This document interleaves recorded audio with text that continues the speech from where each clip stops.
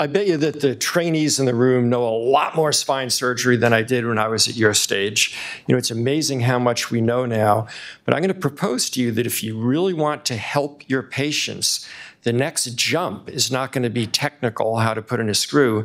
You can get more good for your patients by leading a good team. And, you know, these are the soft skills that maybe aren't quite as fun and maybe you're not directly paid for them, but the soft skills will get you further. So my disclosures for this is I am a piecemeal laborer, I am useless without my team, and I'm still working on every slide in this talk to do better myself. So you're a team leader. You know, and it's hard to make that jump from being the guy at the bottom of the pyramid to the person who's leading a team. And we're going to talk about creating a culture of preparation, empowering your team members, unrelenting pursuit of excellence, and some leadership pearls and pitfalls. So as a new team leader, on one hand, you know, you're scared. You have imposter syndrome. We all do. Like, oh my God, I'm the person in the OR and the person who's asleep, their life is in my hands. You know, versus overconfidence. If you're overconfident, the OR is not going to like you. People are going to subtly work against you. You know, yell at a scrub tech once, and that scrub tech is no longer your friend, and things may just not show up. And I think it's particularly hard for women in our culture in the OR. They seem to be judged a little bit tougher. And as David Arquette said in a movie, all you need is one person to say that they're really cool and everyone else will be afraid to disagree. So I think here's a chance when we could all support each other and let the OR, you know, think that all of us, you know, who are good, you know, really are good and deserve the support, especially when someone comes in new to a new OR hospital. So surgeons think that they're doing a better job of teamwork than everyone else in the room thinks. Like, look at the residents there. Less than 10% think that there's good teamwork in the OR. So I think that we have to take a little bit of a humble pill. We could probably do better than we think we're doing. If you haven't read this book, it's fantastic. Atomic Habits. It's not atomic like boom. It's like, you know, little small habits. And it's the idea you do not rise to the level of your goals. We all have hefty goals. You fall to the level of your systems. And if you really want to help your patients, get systems in place. So we have systems where we now have spine education classes. Before any patient has pediatric spine surgeon, they're offered the possibility of coming in a night or a weekend, run by nurses, you know, no MDs, they're scary. People ask nurses questions, they won't ask MDs. Gallup poll every year except for 9/11. Nurses are the most respected profession in the United States, and you'll do well to learn. You know, nurses are going to hear things and be able to say things more effectively than we are sometimes. Now, checklists, you know, someone tells you to do a checklist, you want to punch them in the nose. We have too many checklists these days. But I do find it helpful to give parents a checklist. They don't have too many. So the parents know what we're going to do with the patients every single day, and they're not going to let us forget something. And then you recruit family members to be part of the care team instead of being, you know, us against them, different silos. We're on the same team. We all want the patient to get better. When you go to a new place, you may have a new way of doing things, whether it's your first job or, you know, second or third job. When I first came in, we ran a trial pediatric spine surgery. And I felt a little bit, you know, am I trying to be too special here and make it all a bit about me? But the team loved it. And of everyone in that room 4.5 years ago, there's only one person who's not on the team, and they went to a different company. It was interesting. A lot of the other surgeons like, wow, that's brilliant. I wish I thought about that. So the team wants to be valued. They want to be thought of as a team, and don't hesitate to put too much attention and time into that. A culture of preparation. You've probably all had that uncomfortable moment when you're in a case and the surgeon goes, hand me that, and it's not in the room. They get angry. Why isn't it in the room? Now, you know that if the surgeon asked for it ahead of time, it probably would have been in the room. So I started sending an email to my scrub tech, and then the nurse wanted it, and the equipment person wanted it, and the ICU person wanted it. You know, I now have sent it to about 60 people. On Saturday or Sunday morning, I sit down, takes an hour or two, you know, look at every MRI, CT, every note, every clearance, and write step by step what we're going to do for every patient, send it to them. I have to put in writing. It forces me to look at things step by step. I sleep on it, and almost every single week, somebody sends me back a better idea, something to do differently. And if nothing else, it lets everyone on the team feel respected, that I cared enough to share the plan with them so we all get to think about it ahead of time. And how many times fluoro comes in? You're like, do this, do that, do this. You're saying 10 different things. The patient's getting useless radiation. You're getting frustrated.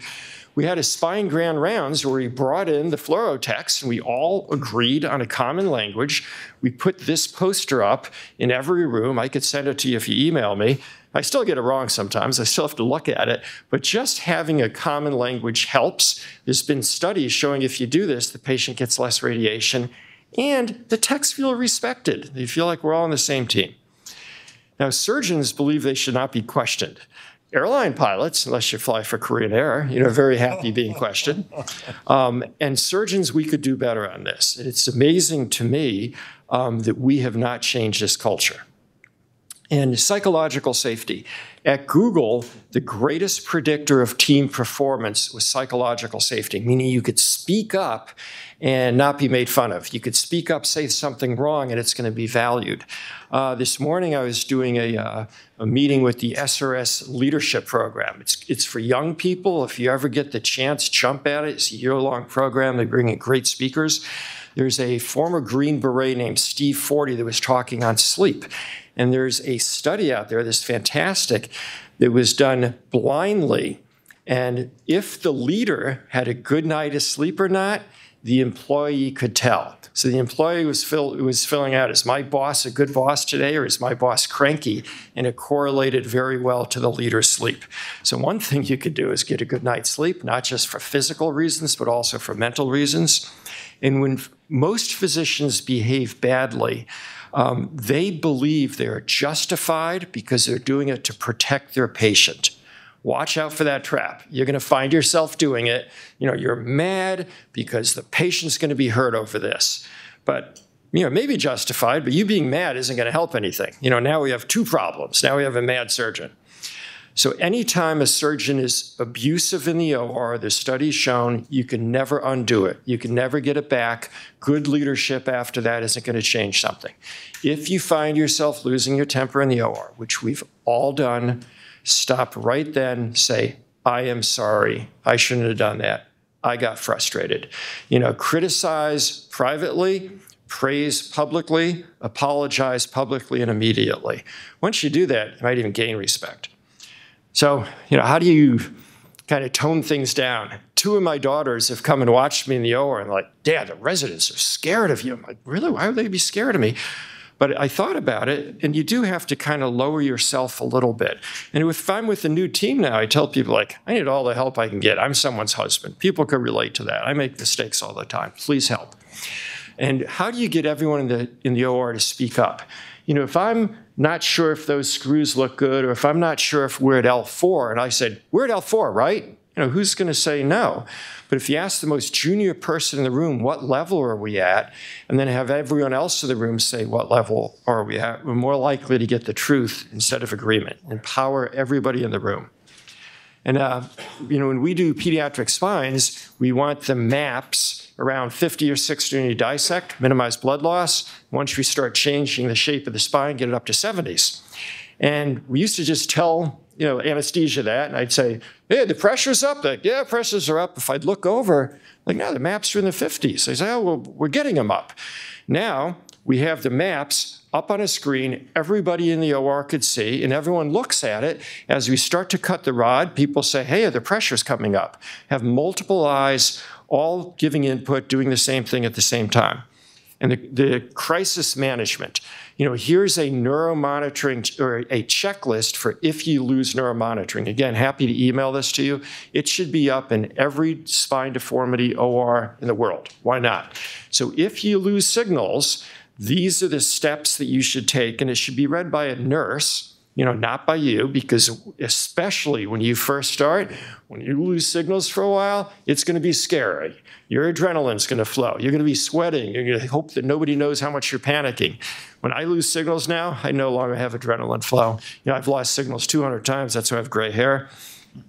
But what we should do is repeat back critical communications. I can't tell you how many lawsuits I've seen where the surgeon says, they never told me you lost signals. Neuromonitoring says, I told the surgeon we lost signals.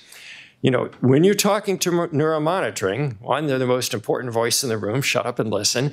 And two, repeat it back. We lost signals? Yes, we lost signals. Okay, got it, we lost signals.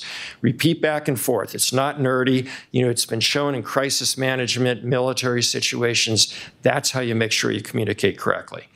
And make it good judgment, not a weakness to phone a friend. We have agreed at Cedars that if anybody loses signals for a significant amount of time, they call in a friend. You know, we're running 7 spine rooms in a day. If I lose signals for a while, I say, please call in another attending. You know, they may do nothing different other than run the list themselves. Just make sure that I didn't miss anything, because when you lose signals, you may not be thinking you're clearest. Bring in a friend. It's a sign of strength. I learned this from a team leader of the Blue Angels. After every time they do an event or a show, they have a debrief that's about 35, 45 minutes, and the leader starts off saying, what could I have done better? After every surgery, as I take off my gloves, and I say, what could I do better? Usually there's something I could do better. Other people in the room say what they could do better. And it's astounding. People come up with ideas that I wouldn't have thought of. And it also creates a culture of not only putting the patient first, but putting yourself lower. And we're all here and allow ourselves to be vulnerable. Be honest with each other. Psychological safety. And getting towards the end, run towards your complications, especially as a young attending when you have your first big complication. You're going to feel like vomiting. You're going to want to run away and not come back. And that's when you need to see a patient twice as much. That's when your patient, you could give your cell phone to the family, say, I'm here. I think you should admit that you emotionally care about the person and be transparent. And it's a great time to deepen your relationship with your partners. Even if there's a partner you don't like, tell your partner, hey, I had a complication. Could you review this? Could you help me out? Maybe the partner would even go see the patient. Your partner will respect you, and you'll deepen your relationship. And a good way to have everyone lose respect for you is show up late all the time. If you show up late, it's either you don't respect anyone else's time or you're incompetent. You're telling people, my time is not as valuable as yours. When I was a surgical resident at Columbia, you had to round at like 5 in the morning. There was one senior resident that would show up 20 minutes late every time. Wow, did we not like him? I was pretty happy. 5 years later, someone called me, wanted to hire him. I said, I wouldn't hire that guy. Not a team player. Never got the job. It's a real quick way for everyone to lose respect for you. So, how do we get things done in the hospital? It is quick and easy to do an email or a text, but that's also a quick way for people to misinterpret, feel that it's confrontational, solidify silos. It takes a lot longer to have a personal meeting. But if you need to talk about something important, it should be one-on-one. Most communication is not verbal. Most of it's physical and emotional. And if you're not in front of someone, you really risk them missing the message, and you risk them misinterpreting it. The problem is this takes a long time. And if you're having an important meeting, you may need to sit down with everyone individually ahead of time, do the meeting before the meeting to figure out where they stand so you know how the meeting's going to end up. That's leadership. It takes time. And somebody mentioned this before. My relationship is more important than this issue. This is a great technique. You're not going to believe how well it works until you try it. If you're meeting someone and you really are on opposite sides about something, I'll just say, you know what? My relationship with you is more important than this issue. We'll do it your way. Almost 100% of the time, the person goes, oh, hold on. I see your point. And you kind of come back to the middle. Try it. It's wonderful. And the goal after you interact with people is for them to feel better about themselves. You want to be sticky. You want people to be around you, to help you, to listen to you, to have fun together. And there's studies showing that something just as simple as smiling changes people's perspective of your interaction. So I'd like to thank my partners. We just had a big dinner in Park City. We have a meeting every year now with the Columbia group, the Duke group, and the Cedars group, and show up. It's lots of fun. Thank you.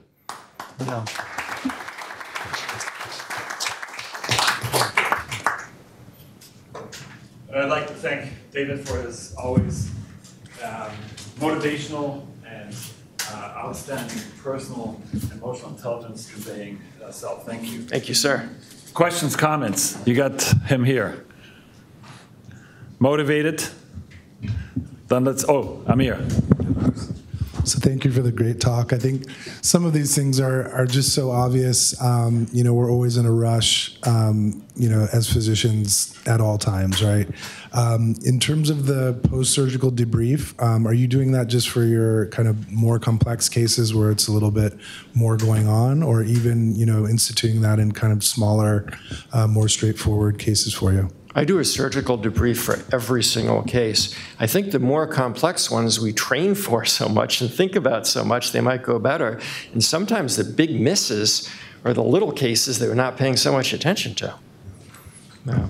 Thank you. And you know, the debrief, honestly, it's usually about 60 seconds. And it doesn't slow anyone up. The team's still closing while we're talking. Yeah. I want to use the opportunity of having you and Liz here. So you mentioned something very important that I've seen and struggled with at times, and that is our female colleagues, where there's a problematic communication that we may have not done directly ourselves. We clearly need to do a much better job, especially in spine, having more female surgeons there. What can we do as male surgeons, and maybe Liz, you want to take the lead for that if I may put you on the spot. What can we as male surgeons do to empower and help our female colleagues when we witness that something ain't quite right? Do we just ignore it and kind of go through, or can we do something active? Yeah, that's a good question, and I'm not sure I have the right answer to it, because the answer is probably addressing, again, not the person in the room, like Dr. Skaggs is doing, who's making a mistake in that moment, but rather addressing the issue either privately with them, the person who did it, and ask them, you know, why this happened, or if they would treat a man the same way, or potentially to leadership to identify if these are systemic issues. But there's not a simple answer to that question.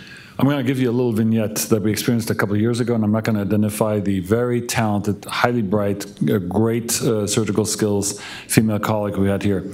This colleague brought to us, and this is what reminded me of that story, these angled loops. Anybody use those? Those kind of prism loops? I do. Yeah. So this young fellow was the person who introduced our institution and me to these angled loops, okay? And she got written up for being arrogant in the OR by Source Anonymous, the wonderful silent assassination backstabbing. She got written up for being arrogant in the OR. And the debrief that followed in the OR environment, it came out that she always looked around arrogantly. You cannot make this stuff up. There were meetings about this. As fellowship director back then, I had these meetings. Fact is, when you have these loops on, this is what your head position is. And every little nuance about how she tied the mask, how she held her head high, how she turned her head around when somebody asked her a question was basically picked on just like this. So, Dave, any thoughts? You're obviously very insightful, super high EI also. How do we handle this? What do we prevent? What are you doing wrong? My personal observation, I've asked a number of my female partners over the years, is I think that women's surgeons are more harshly judged in the OR. And I don't think there's an easy fix. It's a cultural thing, and I'm not sure. You know, I think if first step is recognizing it and, you know, maybe go out of our way, just say like, hey, she's really good. You know, she takes great care of patients. You know, she's a great partner. Just, you know, maybe subtly make it a little different culturally. A lot of work to do on this end. Let's do a quick stretch break. Let's do 10 minutes, and then we'll ask the voluminous voice of Dr. Koja Hamilton to pull us back in to hear about the 10 Commandments. Oh, the best. Yes. The best talk. Let's do it. Thank you. Thank you.